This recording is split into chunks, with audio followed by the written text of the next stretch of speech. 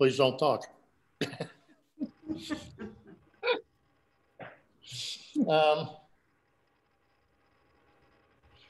I think that's it. So we're going to start with Fran, who's going to join us and talk about The Rest Between Two Notes. Don't know if you can see this. Absolutely gorgeous book. It's huge, it's heavy, and a ton of beautiful imagery. And she's going to talk a little bit about the actual process she went through with this. So, Fran, we'll kick it over to you. Okay, let me share. Hold on. I opened up the wrong one. That's okay.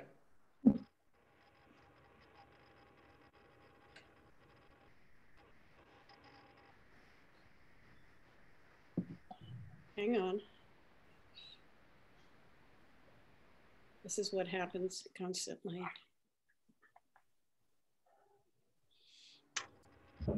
Okay, so I am talking about my new book, which was published in March by Unicorn Press. It's called The Rest Between Two Notes.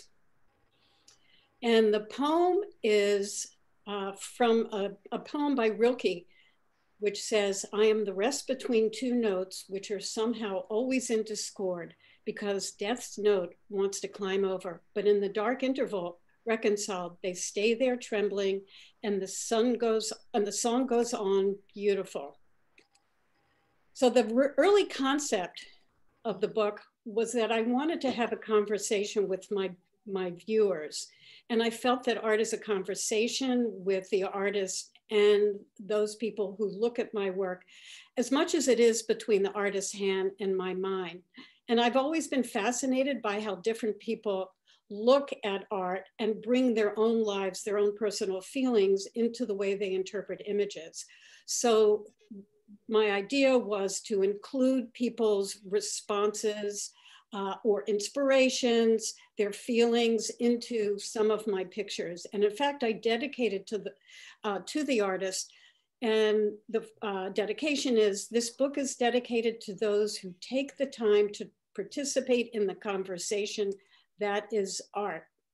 So I was approached by the publisher, Unicorn, in October, actually exactly 2 years ago, 2018.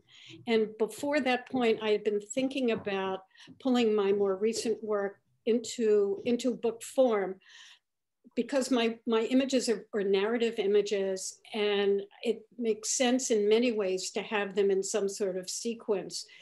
And while I was talking to the publisher and thinking about how I put it together, I began to understand that the images I've created over the past decade or so are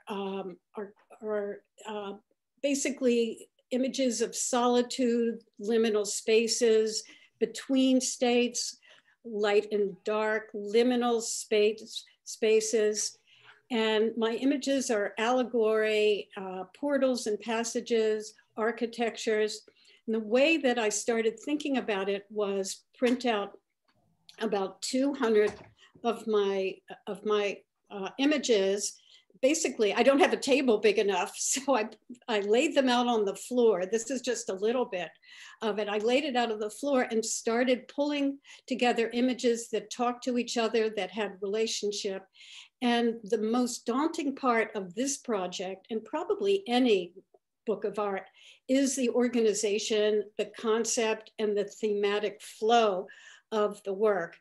So throwing these all out on the floor and then mixing them, pulling them together, eliminating images, really took many, many weeks. It was very, very daunting, until I started to see that certain themes became available.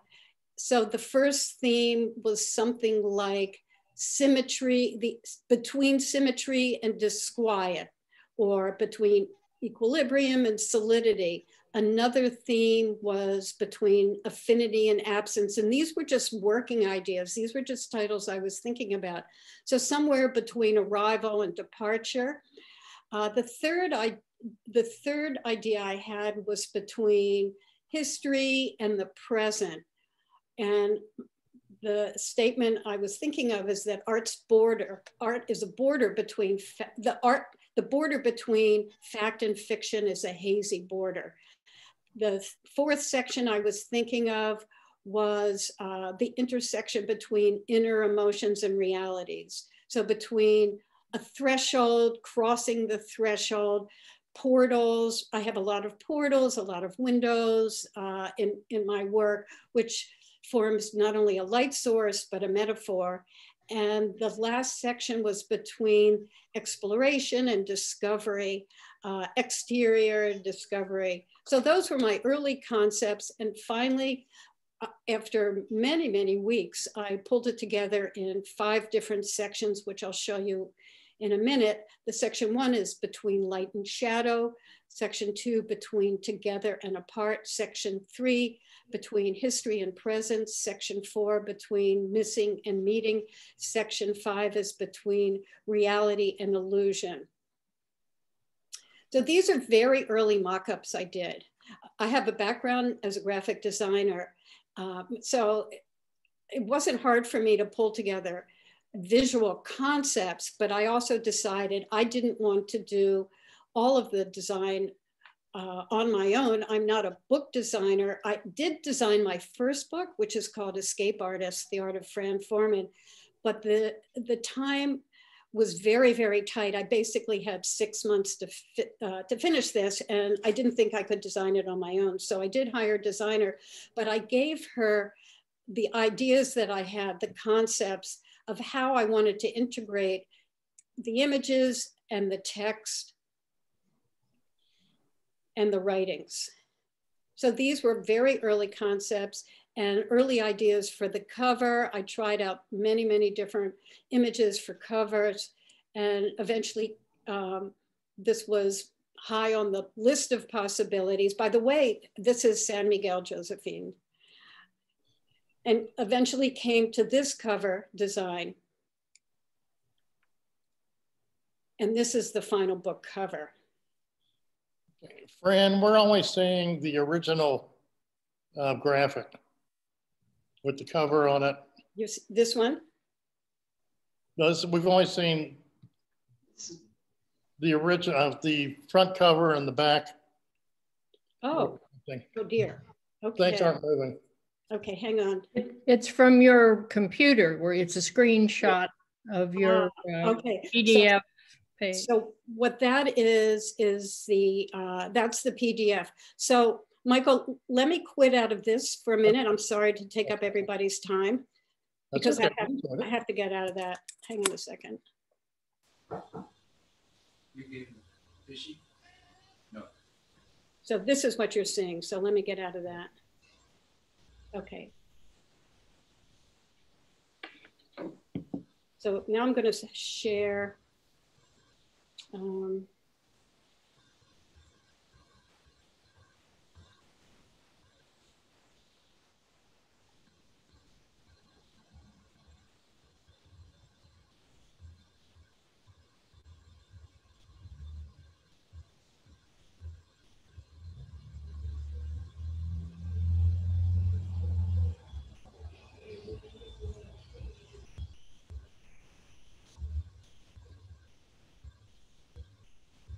Okay, sorry. I'm very sorry. Okay. You need to. It should be up now. Is it up? Yeah, it is. Okay, so let me just zip through this quickly. Yeah, what I was showing you by accident was the PDF. Okay, these are the images I laid out on the floor. Some of the ideas for the concepts, early mock-ups, which I went through. Cover designs, more cover designs, the final cover, and this one. Okay, so this is the final cover. So we're up to where we were. This is one page of the table of contents, the press release from Unicorn, the book. It's very heavy, it's about 5 pounds. This is the cover, which you've already seen. I apologize. So this is the side of the book. You can see that the edges of the pages are red. And one of the reviewers said, the physicality of the book is also notable. Printed end sheets of a warm tone, golden hued pattern reminiscent of Victorian wallpaper, which becomes important, which I'll tell you about in a minute. And when the book is closed, the cranberry colored edges of the pages remind me of a slice of red velvet cake. I love that, so I had to put that in there. So the wallpaper is used for the end papers of the book, the front and back. And the wallpaper is significant when we get into chapter 3. These are just, this is the table of contents. Throughout the book, text accompanies Forman's images. Some of these conversations are short poetic pieces which complement the work. Some are an interpretation and exploration of specific images. These texts are written by over 24 artists, writers, poets, curators, photographers, and various people connected with visual arts in some form. So what I did was sent out a letter to people who had commented on my work in the past, asking them if they would be interested in responding to an image in some way for this book. And I sent out, I believe, 34 letters, and 33 people agreed. And Sandra's one of them. And I was very happy that it was a cross section. It wasn't just photographers, but a whole cross section of various ages, genders, races, and also professions. In fact, there was a computer scientist, some artists, many poets, various other disciplines, lawyers, doctors, and also a man who had been exonerated, who had been in prison for 32 years. And this is where I explain about how my feeling is that art is a conversation, and I wanted to include their text without editing in the book. So this is the first chapter, Between Light and Shadow.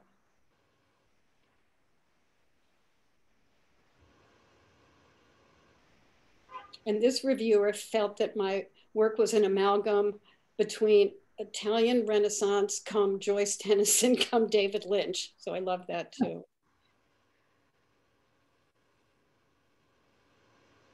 Some of the spreads have a detail. Many of the pages are full bleed. Some are not full bleed. And sequencing is always the hardest thing in putting together a book.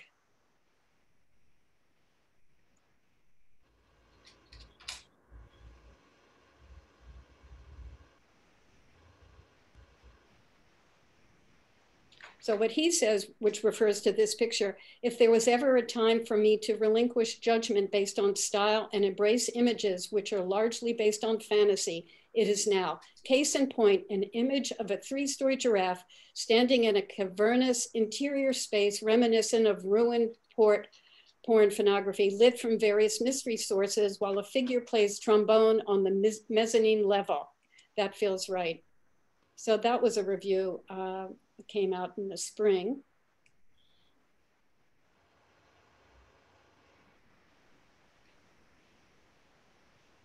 This is the second chapter, Between Together and Apart.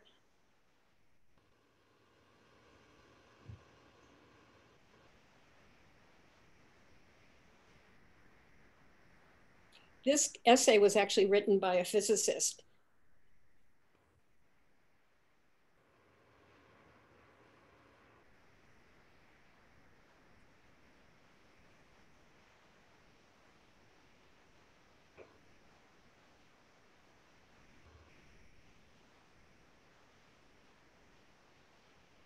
And a poet, a local poet, also a professor of English, wrote a poem about images in the book.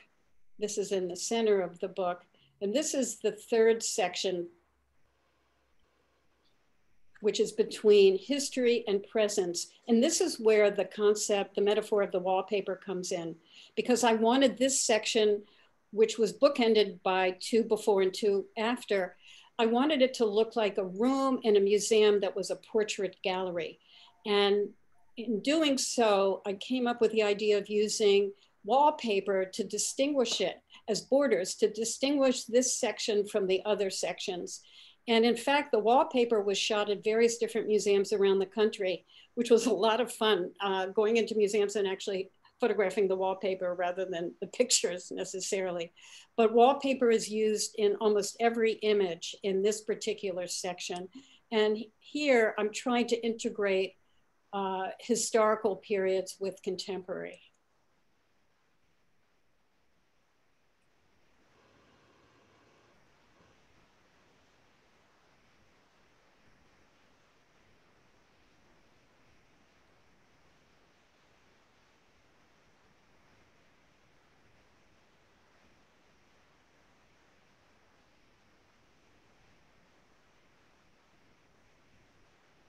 The fourth section is called Between Arrival and Departure,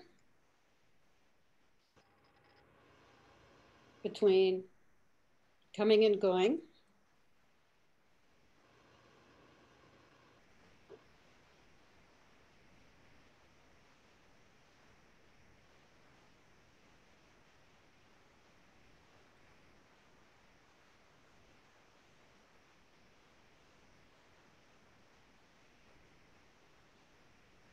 between reality and illusion,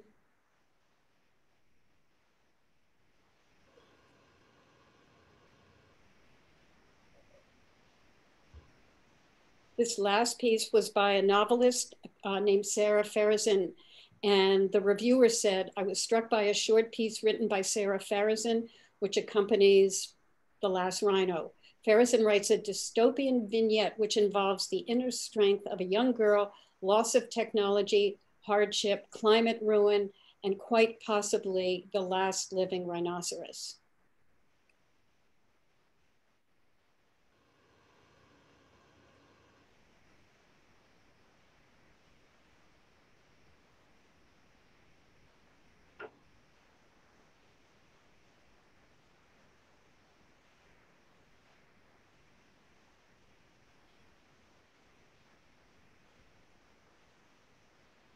And this is the last image and the end paper. Rife with unexpected combinations of ancient and modern elements and with influences as disparate as Edward Hopper, Vermeer, and Magritte, Forman's photomontages are poised between reality and illusion, connection and isolation, between light and shadow. And these are just various different reviews, which I'll just zip through. How to purchase the book. And this is the special edition, most of which have been sold out. I think I have two special editions left. Also, I just want to put a plug in for this earlier book from 2014, Escape Artist, which was published by Schiffer.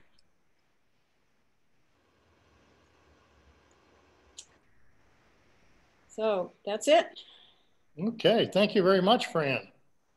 Sorry I screwed it up initially. Not a problem. Anybody have any questions? I'm sure. She needs to quit sharing her screen. Ah, you're right. Thank you.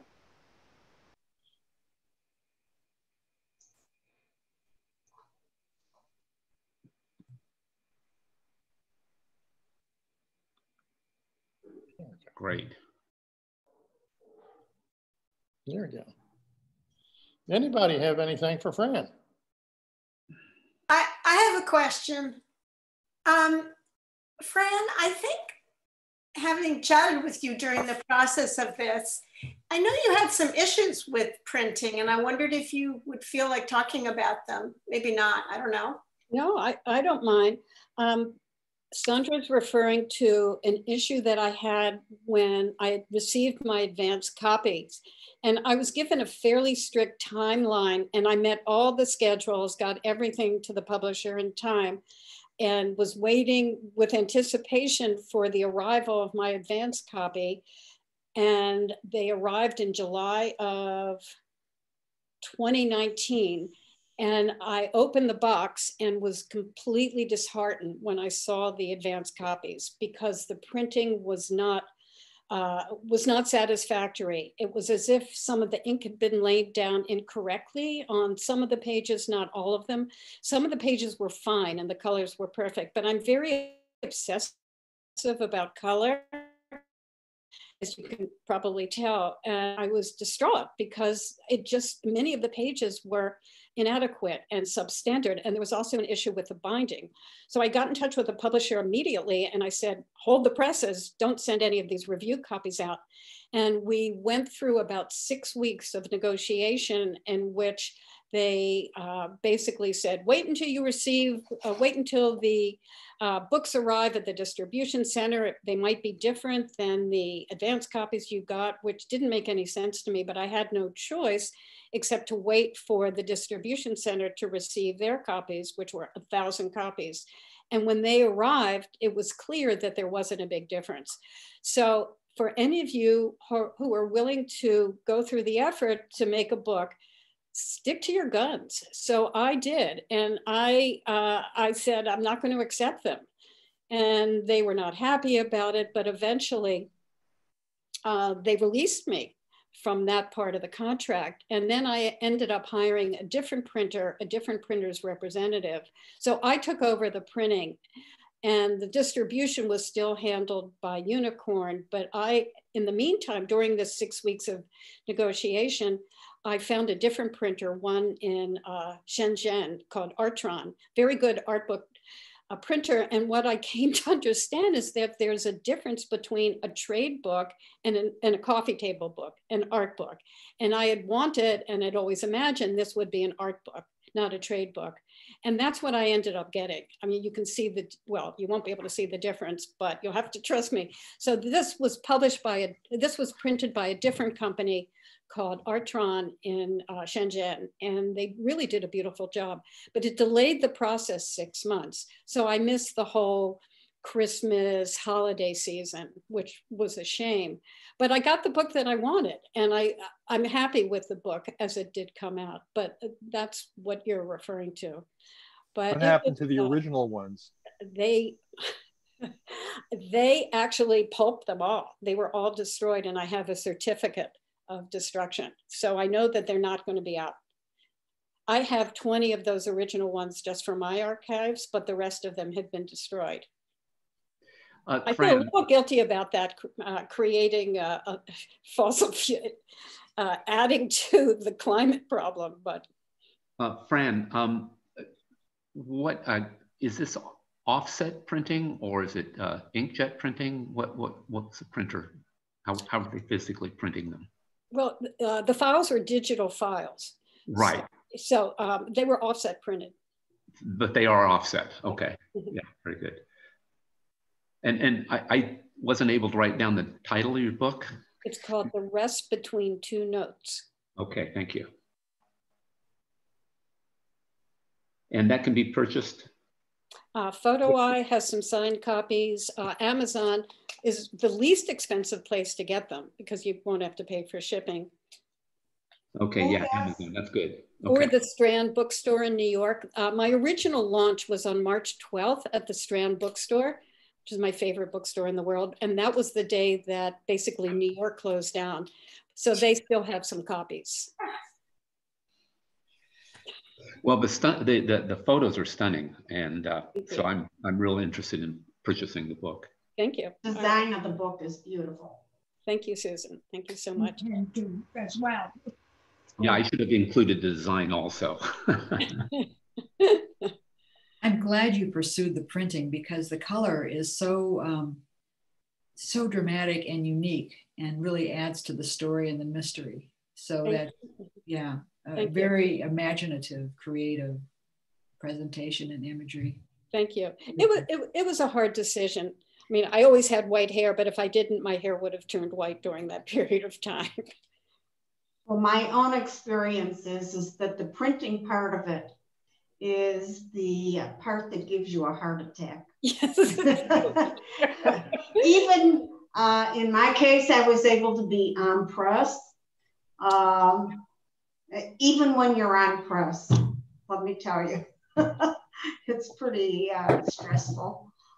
So it is a beautiful book. It was worth the effort. Thank you so much.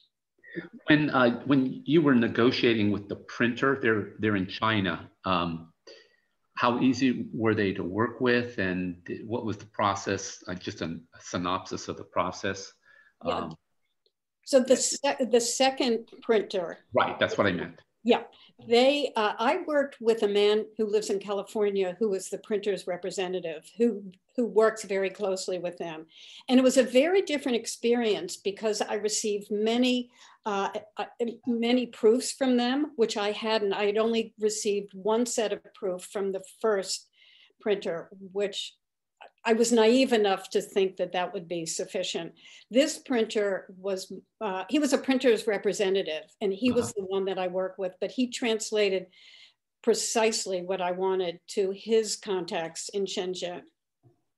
What was his name? Because His name is Tom Hummel, Hummel, lovely guy, and his company is called Crash Paper. Hummel. Mm-hmm.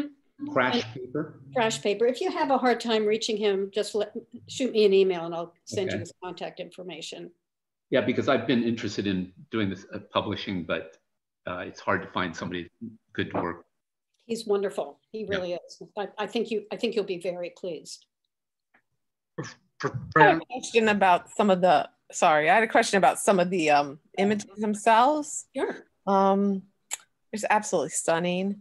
But I just was curious about where some of those buildings were very interesting, unique, sort of intricate spaces. I just wonder how you came across those or had access to those types of environments. You know, I don't have a particular image in mind, but, you know, across your images, you seem to have a number of very unique, interesting settings for your photos.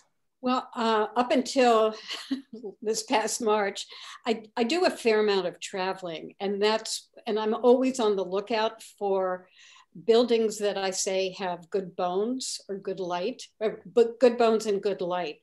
And some of the images in the book were actually shot in Denmark. Some of the images were in Norway, quite a few in Mexico, some here in New England. Some in other places I've gone. I've been known to sneak into hotels and pretend I'm a guest and wander into bedrooms or into lobbies to shoot some of those places. So I'm always on the lookout. Is there anyone in particular you can remember? I was curious. There were a couple. There was the one with the giraffe, the inside of it. Okay. Yeah. So and the one with the rhino. I think the rhino was in front of a building. Yeah. The one with the rhino, the background was shot in Havana, and that's on the Malacan. And the one with the giraffe, this is very odd, but I was in London. I had a show in England a couple of years ago and went into the Victoria and Albert Museum. And if you ever go there, go to the second floor because they have a dedicated space to theatrical models and costumes. One of the models is a model of Shakespeare's Old Vic, the original theater. And I shot the model. And that was a model of the original Shakespeare's 16th century theater. And it was very dark in there. So it was really hard to photograph. So that's what that is. Oh, wonderful. Thank you. Very interesting. Yeah, I feel like the book is kind of a travelogue. Where has Fran been recently? Fran, I've got a couple questions in the chat that I'll throw at you. A couple from Dave. You wanted to know about the environments. You pretty much just covered that. You seem to have a strong sense of painting with color. Have you painted with oils or other media? Yeah, that's a good question because originally my background was in drawing and painting. And in fact, the work that I do has been referred to as photo painting. And yes, that's very much what I do. So I wield the stylus as a paintbrush. So yes, I think of these really as paintings, and each one is an individual painting. And that was part of the daunting part of this project, was figuring out how they tie together. Because as a painter works generally on one painting at a time, doesn't think in terms of a series. And that's how I work too. So yes, they are very painterly. And to me, that's the most fun of the entire process. Dave's got another one. He'd like to learn more about the images of contemporary people in historical costume. Could you elaborate a little bit on a few of those? Yeah, those are people, either students of mine or occasionally someone that I meet at random and asked if I can shoot them, bring them into the studio. The costumes are an amalgam of 17th century costumes from paintings, from old paintings, which I've shot at lots of museums that I've visited.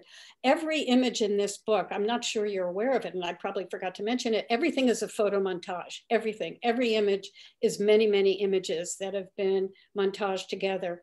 So the Renaissance, the third chapter of the people in Renaissance or 17th century garb, that's all montaged. And occasionally I'm able to borrow costumes from the theater department at the university that I work at Brandeis, so I can occasionally get some costumes from them, but most of them are shot from various different museums and then combined together, composited together. Is it correct to assume that you were using a phone for the shots? No. No. So you're using DSLR? Yeah. Mm-hmm. Okay. Because usually that a lot of places will tell you you can't photograph in here, but if you've got a phone, they don't care. So. I know. Well, I know I'm a little sneaky sometimes. Yeah. Or I wait. I try to do my shooting, and then they'll tell me I'm not allowed to shoot. So yeah. Better to ask for forgiveness than permission. I did get into a lot of trouble though with the Broad Institute in Philadelphia, and I was basically kicked out. So I don't recommend this for everybody. Pat has one. I don't know if you can condense this down to a couple minutes. She'd like to know a little more about your creative process. How do you make your images and printing techniques? I know that could probably go on for hours. It's how do I make my images? There's always I have a very large archive of images that I've photographed and collected. And when I don't have any inspiration, I don't feel like doing anything, I just kind of look at my images. I go through them. I remember I try to remember what I have. And if something pops up, something is of interest to me, often a background, I just might start playing with it. And then I look for something to relate to that image. So I'll continue going through my archives. I don't usually shoot with a specific plan in mind. And if I do, it always changes anyway. So I allow myself the time to constantly see what the relationships are between the background and the people that I've shot or the costumes. So it's a long process. It's fairly organic. It's definitely intuitive. There's no logic to it. So I'm just looking for relationships. And whatever I plan to do at the beginning of the process is always different. The end of the image is always, always different than what I anticipated at the beginning. It's a long process, so. I do something similar, and I always describe it as starting on a journey that you don't know the destination. Yes, exactly. That's exactly right. And you have to open yourself up to that. And it's not often successful. I mean, there are plenty of times, most times I end up in a dead end. But then you can go back and cannibalize. In fact, during the pandemic, when I haven't been able to get out and shoot as much, I've had to go back through my archives and cannibalize old images that I found lying around various different folders. And I've also photographed using Zoom. That's the other thing that I've done now, trying to keep up. Do you use Photoshop? Is that the program? Yes. Okay. Yeah. I live in Photoshop. I've been using Photoshop since 1992. Oh, wow. Okay, Carolyn has one, and then we'll wrap it up. Okay. With Fran. She's asking about your special edition books. Do they come with an original image and pricing compared to the regular edition? Yes, they come with an 8x10 image, and they're I believe, 3 images to choose from. They come in a custom slipcase. And the price now is $400 because I think, as I said, there are only 2 or 3 left. Mm-hmm. And the book retails for $45. Okay. Your book is only $45? That's Yeah, a pretty damn good price. I know it is, I know. That was the publisher's idea. They wanted to keep it so that people, they assume most artists don't have a lot of money. They assume right. Yeah, they sure do. Amazon.ca says there's only 3 left. They always say that. Don't Okay. believe them. They can get more from the distribution center. I can assure you. The Canadian price is pretty good. Good, good. Well, thank you all. This was a wonderful opportunity. It was nice talking to you all. I do want to give Fran a little plug on her new show, which is at the Pucker Gallery in Boston. Self-Illumination. This is the catalog. And we'll give you a few images to look at. It's an absolutely beautiful show. Any of you in that area, hopefully you can get there. It runs from November 21st through January 10th. Many of these images were done during this past pandemic. So there's a lot of sense of solitude, as you can see. And a lot of Hopper. A lot of Hopper.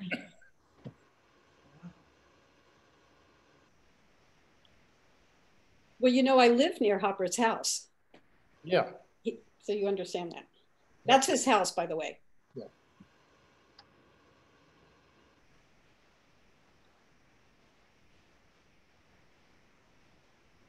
Yeah. So it's a great show. If I can somehow get out of here and get to Boston. And I wish you could, Michael. Fran, thank you very much. Thank you. We're going to switch over to Josephine. Are you still with us, Josephine? I'm here. Can you hear me? Okay. Yep, we've got you. Josephine's going to talk about a couple things. First, we're going to go over structures of reverie, which is here.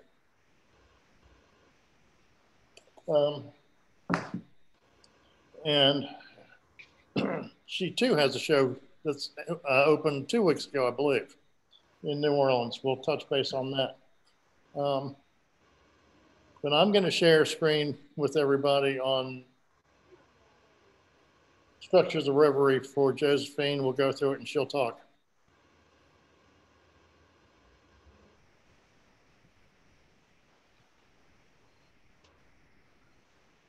Josephine, I wanted to say I have your book, Une Femme Habitée. Oh, yeah? Which I just love, so. Thank you. That was my first book. Yeah. They did the Paris people did an amazing reproduction job on that book. I couldn't believe it. It's just beautiful. Thank you. In fact, the man who did it, he said that he wanted to use my book to prove that even the most difficult to reproduce photographs he could do. And I was the case in point. Very good.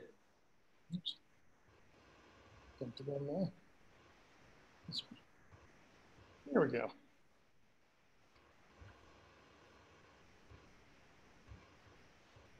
Okay, Josephine, it's all yours. Okay. Thank you for showing up, all you people, whoever is here. I just want to say that Fran's presentation was, I mean, mind-boggling. The book is beautiful. I love all the ideas about how the text that she's used, the subtitles for the sections, all of that. I'm a real fan of, art forms that can be merged together like that. So I thought that was absolutely wonderful. I'm seeing, what am I supposed to be seeing? My images, right? You should be seeing the trifold, 3 images. Yeah, okay, great. And you? And me in the corner. Okay. This book, Structures of Reverie, it has a funny history because normally almost all of my books are somehow very closely connected to a literary source that was either I had read and just felt like I knew something about that. I could make images about the sentiments expressed or something like that.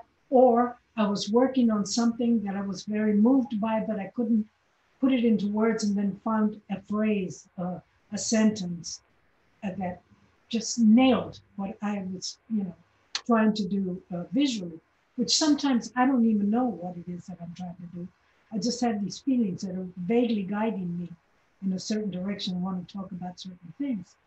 But in this case, there is absolutely no text, which is probably the only book I've ever done that has no connection to a literary source of any kind. What it is connected to is a space, and it's a whole kind of drama of certain spaces that and their effect on me. And I can tell by the way I feel that something really important to my life and to my feelings is in the space. It's incorporated in the space in some way, and I have to figure it out. So this one, it all began in San Miguel. I lived part of the year in Mexico, and I'm so lucky to have that because it's basically my first language, it's my culture, and getting connected with that just makes anything to do with art so much easier. So anyway, I was in San Miguel, and a friend of mine that I had met, a photographer who now has Joe Brenzel, who has a fabulous gallery in San Miguel. Fran's been, what should have had a show there, I believe she said, but the pandemic. But a lot of people, a lot of my friends have shown there, and people whose photography I really admire. Anyway, one day she says to me, "You want to go with me to Jaral de Berio? I take tours out there of people." And I said, "Well, what's there?" And she said, "Well, it's just this big house, you'll see. And it's kind of in ruin, but it's very beautiful." So I said, "Sure, whatever, let's go." So me and, I don't know, maybe there were 5 or 6 other people, we go out there. And when I walked into that space, it was like I was struck by lightning. I had the most visceral response. And I just was walking from room to room and thinking, I've been here before? What does this remind me of? All those kind of feelings of connection. And so, of course, at the time, I shot with a big 6x7 Pentax camera.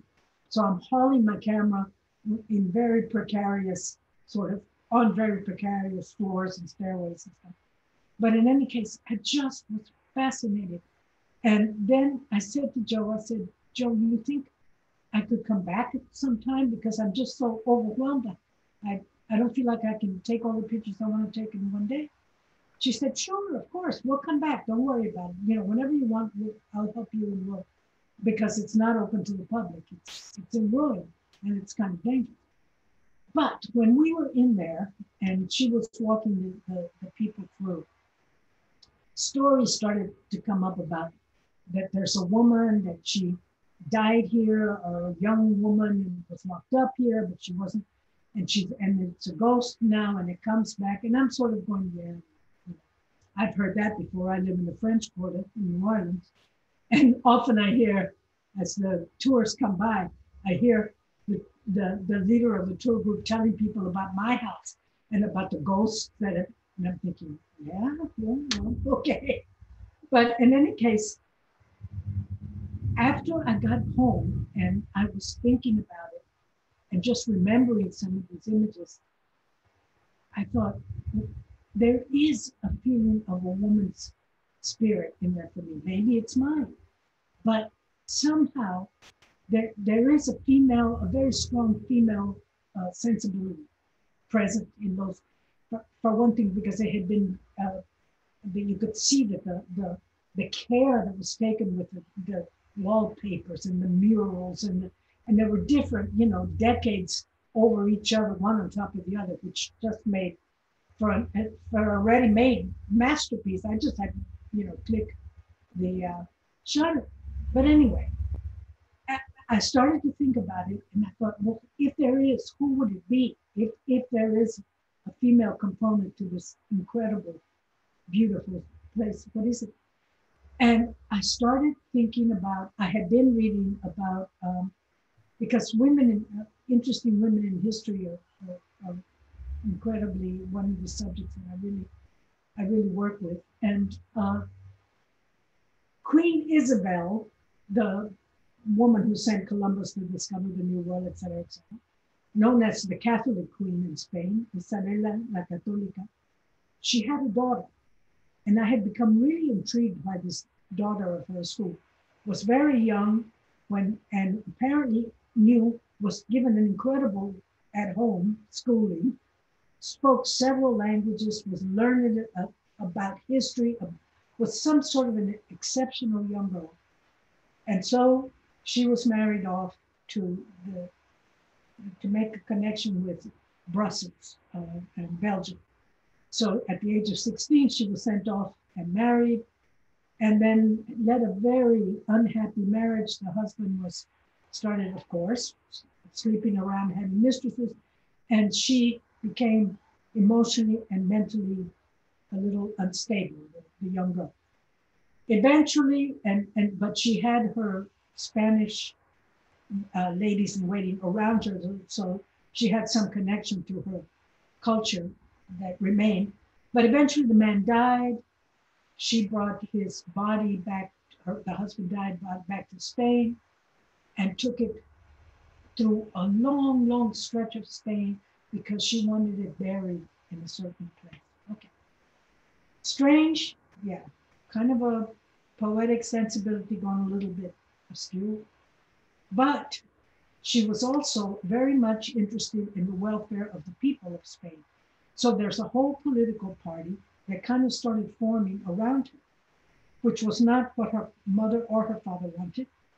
So basically, they declared her insane. The long story short, they declared her insane to get her out of the public view, locked her with one of her children in a convent prison for 46 years. And she died there, forgotten and alone. And I just found the story, and she was kept locked in by her father, first her husband, her father, her mother. The whole political structure was, we can't let the crowds get around her because she'll shift the political to the other side.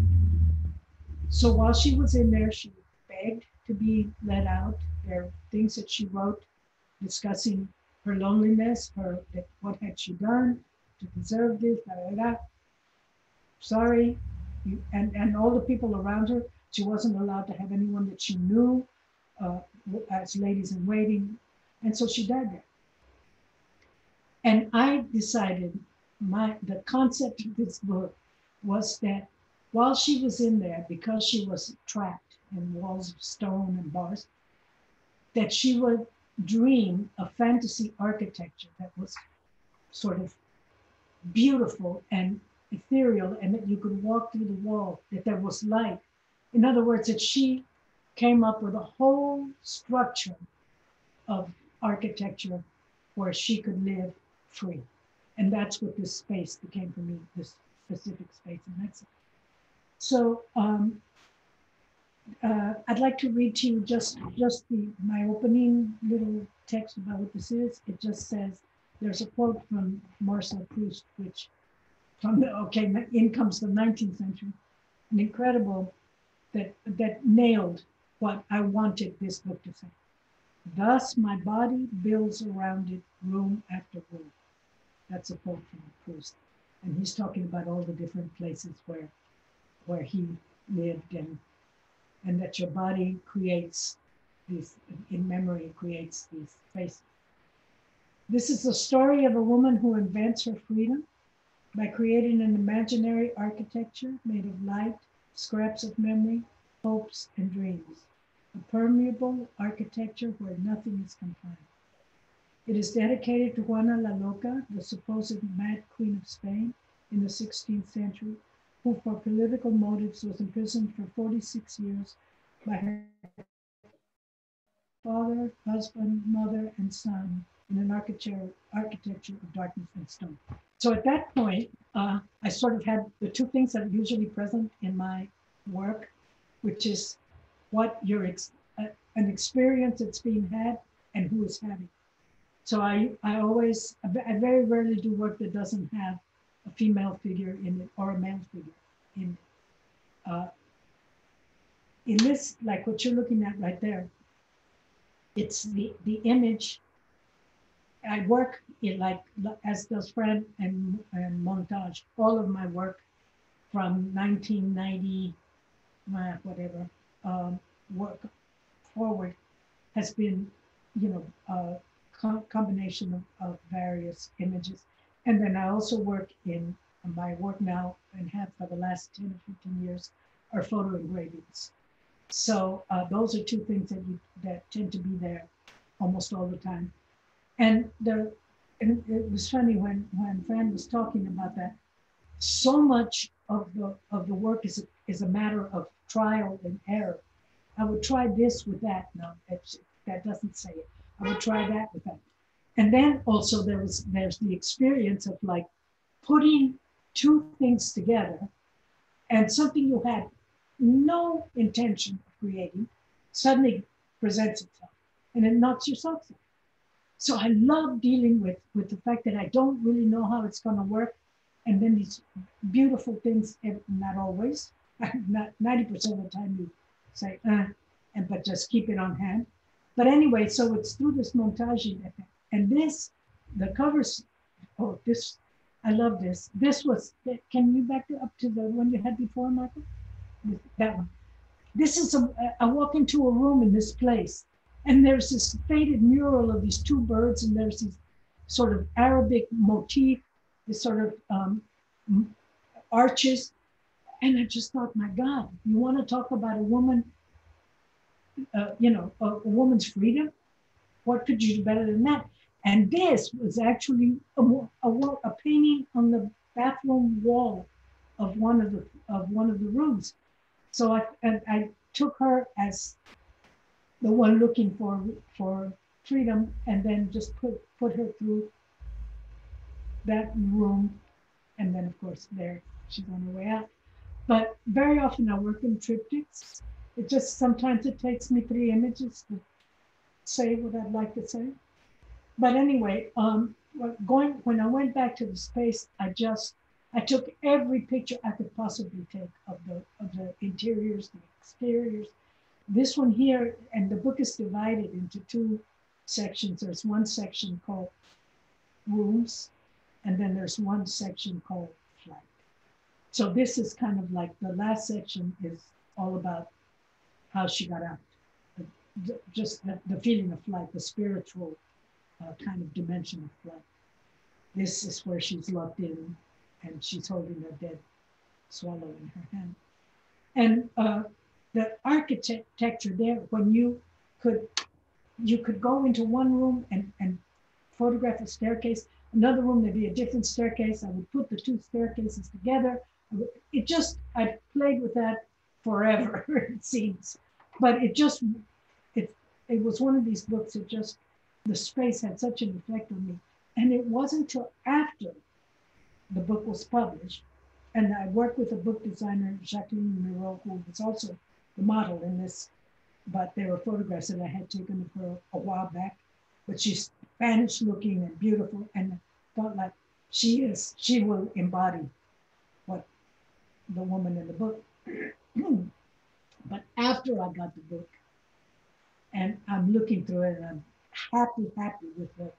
I lucked out. I'm like Fran, our printer and our company was just incredible. So anyway, I'm looking through it after it's a fait accompli. It's a book on my coffee table. And I understood something that had not even occurred to me at the time, but was clearly one of the driving forces in this work, which was, I remembered that I grew up in my grandparents' home, and I didn't move out till I was 12 to my parents' house.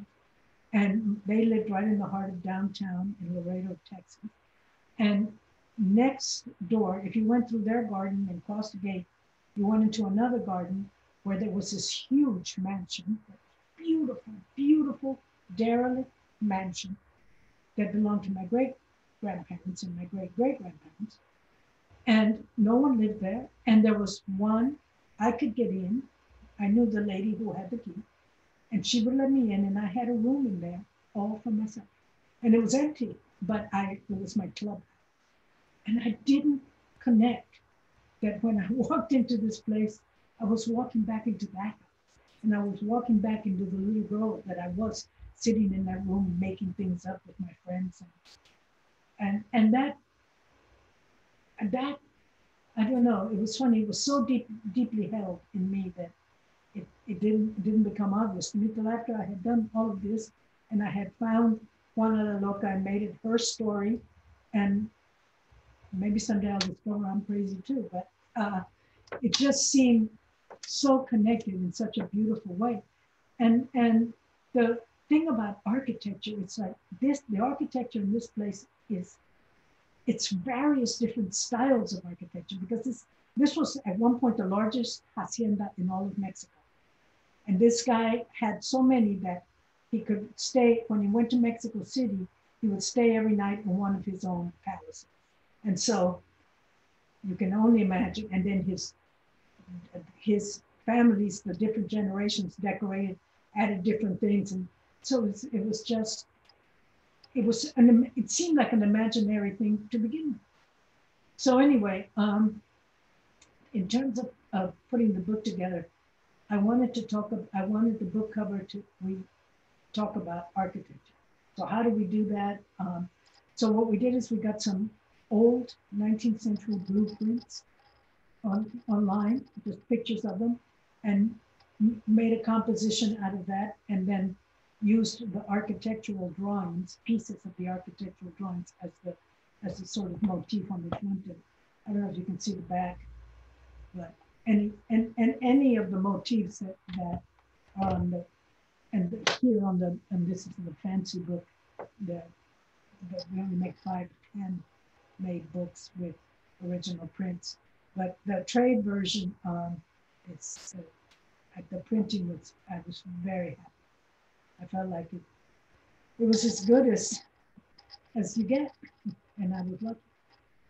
So anyway, since then, I've gone on to do other things, but basically I would like to have a beautiful original handmade book and a trade book of everything I've done. And that's what I'm going to do before, before. So I'm working right now. I have a new show at the gallery here that hopefully will eventually be a book. And there's a couple of other things. And the books that I did for Stephen Al-Bahari, I don't know if anybody else knows about 21st Publishing, they're beautiful. But those books that I made for him, and he's the one that inspired me, because he took my work and those are all original. Some are silver prints, some are gravures, and showed me what a really perfect rendition of these stories that I tell, because basically, like Fran, I have a narrative, a strong narrative, and it's very rare for me to do pictures that are not all connected. So books is the obvious, and I want to live on people's living rooms and bookcases, and do for them what, when I sit down and I pick up on my couch and I pick up a book by Josephine, I'm so grateful to have that, especially right now, to have that kind of thing to inspire me, to sink into, to have a little tete-a-tete with beauty. And so I just think a book is so wonderful, and I really I just want to keep doing it. And I don't want to use up all the time, Michael, for that. Josephine, can you take a minute and talk to us about Luna Press? Luna Press, my husband and I started it, partly because we wanted to do books ourselves and do them as beautifully as we could. Inspired somewhat by what Steve Al-Bahari had done with his, only less expensive. And so we've done, and the basic theme of connects with all these books is that most of them have to do with images and text, which is something that is really, my husband's writing. So, but Opus, and he did these French water papers, and we did some cards. We just do whatever. And then I do some books for the Photo Nola. We did that Invention Reality. And we've done, these are all the books that we've done at Luna Press. And you know, we have to pay for them, we have to do them, but, and we probably lose money. I try not to look at the figures, but we do, because this is what both of us really want to be out there. This is what we really want to do. That one's about a famous nun in Mexico, the. This one is about an incredible, that one has a lot of text. Both of those have the text that inspired them in the books. As I say, almost everything I've done has a text except for this one. And the one I'm doing, the show that I did now has has some text as well. But yeah, so that gives you an idea of the kind of things that we do. So, and if anybody nobody's going to be able to travel to see the show in the gallery, but it's up. We just did it. I was halfway through when the whole thing, you know, with the pandemic happened. So we decided we'll have to do some sort of Zoom opening, which we did 2 weeks ago. But I got to put it up on the walls, and it's there, and it looks beautiful, and I feel like I had a show. I don't know how many people, although we have sold quite a few, and I think it's mostly from people seeing you know, on the Zoom and all that. But anyway, it's a kind of a strange space right now. Josephine, we're going to open it up to questions. What was the name of the gallery in San Miguel? It's Fotografica, Galeria Fotografica. And it's an excellent gallery. People should Zoom in, they're doing a bunch of Zoom stuff. You know, they're trying to hang on. But I got Photo Nola to invite Joe to come to look at stuff. And she has put together so many exhibitions from stuff that she saw here in New Orleans, which has been great. And Fran and Wendy Schneider and myself, a lot of people that are really good. And it's a great gallery. Good. And my gallery. Okay, who's got questions? Okay. I'm ready. Somebody's got to have a question. I've got a question. Okay. My name is Pat, and I'm very interested. I meant to see if I could write this up in the chat, but it's too complicated to put in a sentence or two, so I'll try to muddle through a question here. I'm very interested in the creative process, and listening to the both of you and Fran, it seems you have some very strong commonalities in the way you approach your own creative process, but then some differences too. For example, with Fran, it seemed that, well, there's a connection between making the individual image and then putting multiple images into a cohesive narrative. And forgive me, Fran, if I'm putting words into your mouth, you can correct me if I'm wrong, but it sounded to me like you go through the laborious process of making your images, and then with your process of putting all your photos on the floor, you sought to find connections, a narrative. Whereas Josephine, it sounds like perhaps you have an overall narrative in mind, and even though the individual, the process of making individual photos is just as laborious as Fran's, you are kind of moving at it from a storytelling perspective from the outset. So I don't know if I'm correct in that, but I'd be very interested in hearing more about, you know, just starting out with a story in mind and making it, or creating a story out of you know, whole cloth, as it were, in Fran's case. So anyway, hope that makes sense. Well, definitely. I have usually something has, I'm involved with some, either I'm reading some poetry, like I was a big, my first book that I ever did, the first thing I ever did was about Rilke, the elegies, and that was done by 21st as well. But usually I have something that's moving me, whether it's a landscape or a story or a poem, and I sort of start working, but I'm not sure where it's going to go. But usually I end up having, definitely, once I figure out what I'm doing, then I do a whole series around that feeling, that idea, that person, that space, whatever it is. But yeah, I very rarely do random photographs, you know. It just, there's always a narrative element, but I also try to keep the narrative element kind of like open-ended so people can project their own narrative into it. But it's true. I do start with a story, start with an idea, I start with some pictures, and then somewhere I find a text that puts in words what I'm trying to do, and then I'm off. And that's where, and I know I'm off in a way. I don't know, Fran, you have different. It's similar, but you're in some way, it sounds like you start with the written word, and then you take the written word and use your imagination to visualize it in a way, and that's what starts your process. Is that right, Josephine? Kind of, but usually not quite the written word so much as it really actually starts with take a picture in some kind of way, and then or maybe I'll do 2 or 3, and then the written word informs me. I see. Well, my process is very similar. So I start with images and finding images that work together, that resonate for something, depending on my emotional state at the time.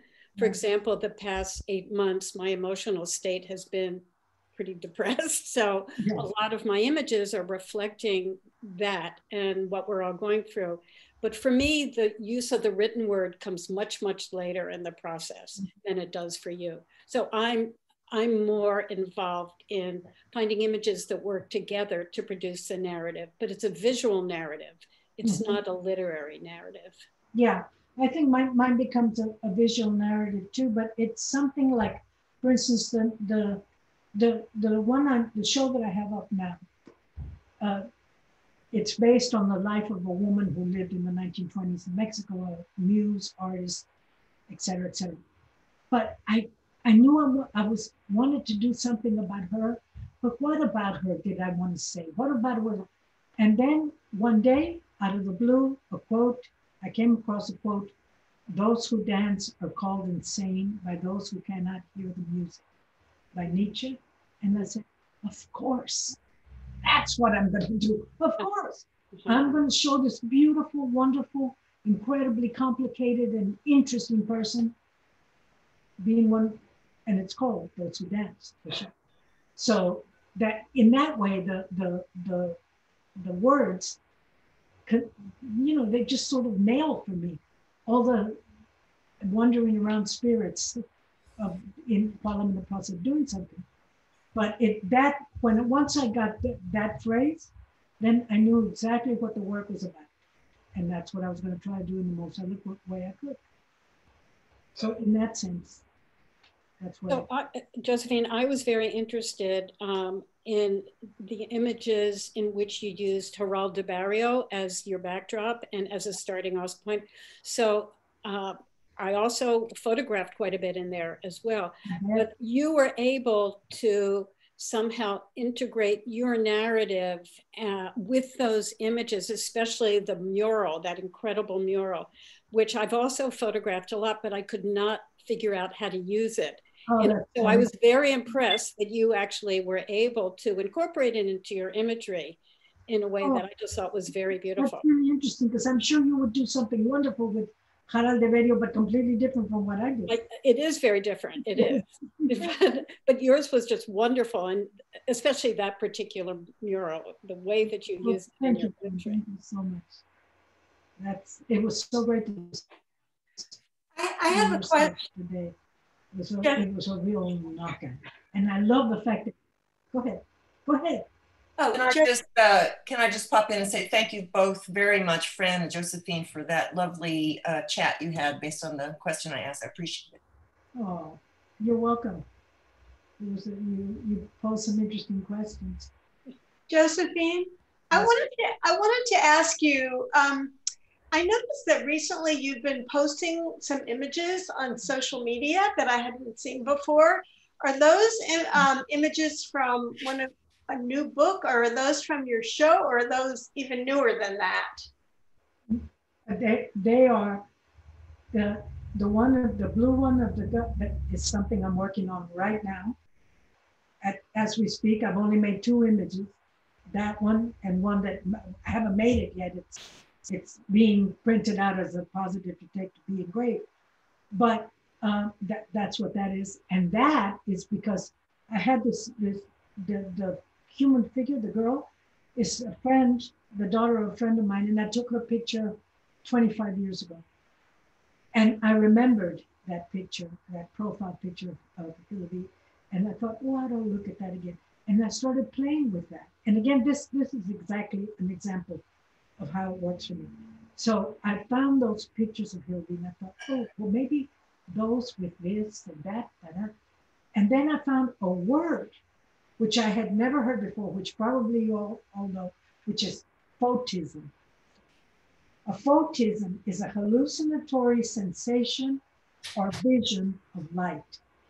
And I thought, that's it. I'm going to do a small series of photisms, because I couldn't tell what it was about these images that I was making with Hillary. What is the subject? What am I dealing with here? And it's that. So it's like that with language and me. But yes, that's new. And the other one is one that I had forgotten I made and found and liked. And so the one of the Virgin, all sort of Cuban, I had never printed it. Well, thank you. Oh, thank you. That's so nice. Anybody else, or yeah, I'd like to ask one. Yes, please. Okay. Josephine, I was curious about a little bit about your background in your earlier days as a photographer. You were a much more sort of literal photographer, maybe looking outside yourself much more than you do at this point. What was it that let you evolve into a much more personal, sort of introspective photographer? Can you talk to that? Yeah, I can, because it was a very complete change.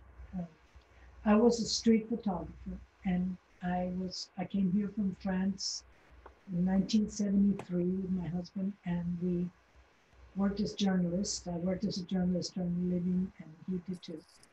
And then, but for my personal interest, I was doing street photography, and I did. In fact, we're gonna do a book about that too.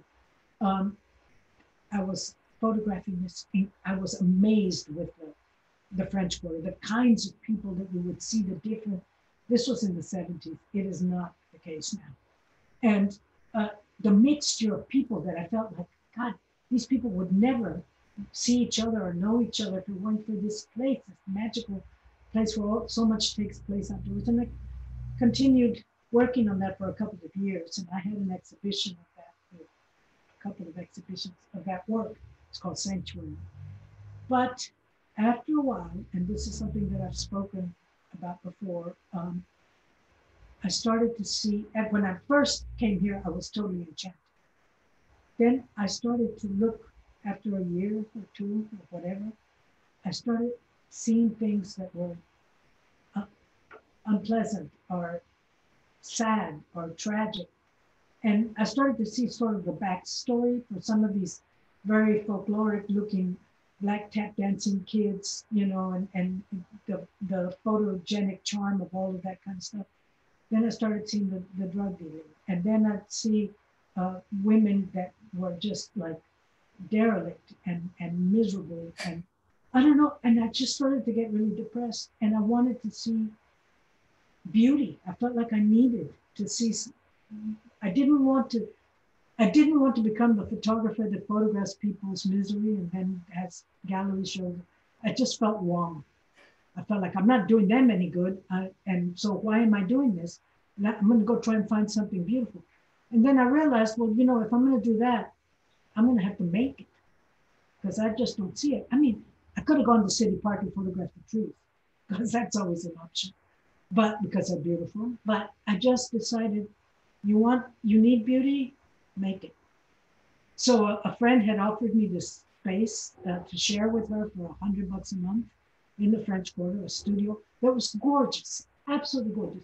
So I asked a friend to come in there and let me take her picture, but I didn't know what to do with it. I had never done that in my life.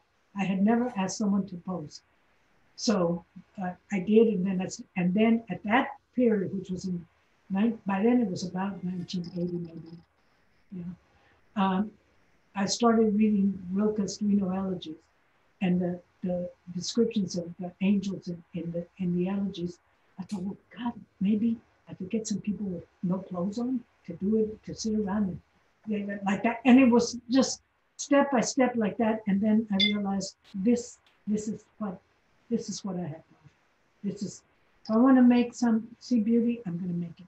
And no one is going to be, I'm not going to be sacrificing or using people's misery in a way I couldn't deal with, which is not to condemn people who do it, like Sacabo, who I think is a genius, and he does wonders for the people that he photographs. I didn't feel like that was what I could do. And so that's where the switch came. And in 1990, one of the first extended things that I did was with my friend Jacqueline, who I worked with for 30 years, just because I was uncomfortable asking people to pose for me. I asked her, she said, sure. We became best friends and I worked with her for years. But it's because I felt the impulse that I needed to create some kind of something beautiful. Wow. Thank you. Thank you very much. You're welcome. Okay. Excuse me. Is that going to do it today? No more? If not, I want to thank Fran and Josephine very much for joining us today, along with all of you that stuck around. Next month on November 21st, we're going to bump it to 2:30 because we've got a Zoom workshop that morning that ends at 2. So at 2:30, we'll have Jenny Sampson talking about Skater Girls. It's an absolutely gorgeous project she's been doing. And Robert Schultz will be discussing the book he did with Bin Dan, War Memoranda, Photography, Walt Whitman, and Memorials. 2 very different subjects, but 2 great books. And again, thank you all for coming, and we'll see you next month, I hope. Thank you. Michael. Thanks so much. Thank all of you guys that came. Thank you.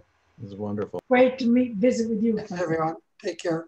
Okay, bye. Bye.